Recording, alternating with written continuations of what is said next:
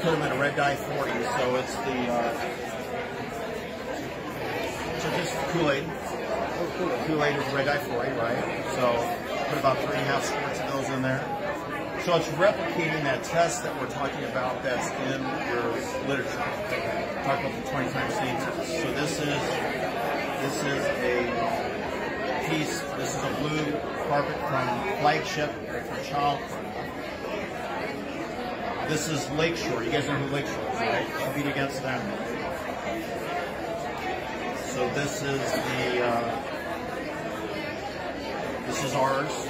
So in the catalog where you see ovals, we cut this out, so that's where that material comes from. That's from the cutout. And then this is another piece of Flagship.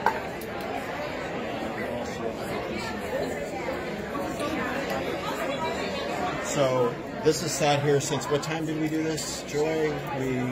Probably 10. Probably 10 o'clock. So what I'm going to do is I'm going to take this and spray out the dye as best as I can. Spray it that way so it doesn't get on the on the booth. So here you go.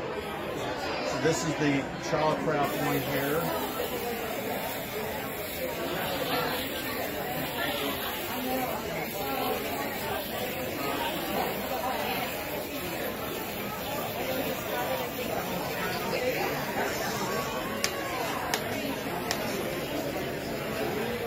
High tech, yeah? Yeah. This is Lakeshore.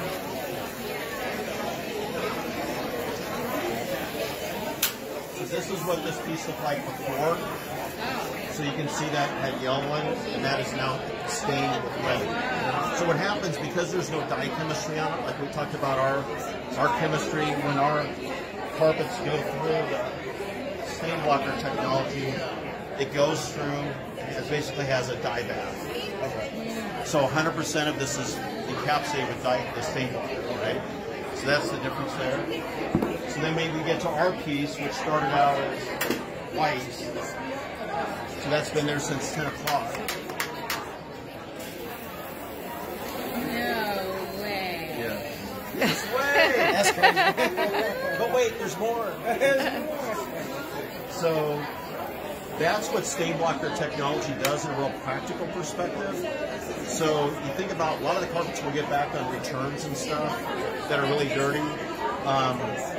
They can be cleaned. And just simple hot water extractions. You don't need any kind of chemicals or anything like that. So that's what makes our stain blocker technology so good. Does that make sense? That helps visualize it better? Do you want to hold up the other pieces? Yeah. Just so you can see. So that was this, that was this, and then it actually fell into the stain. This was white, but it actually just got stained falling in the stain. And then this was the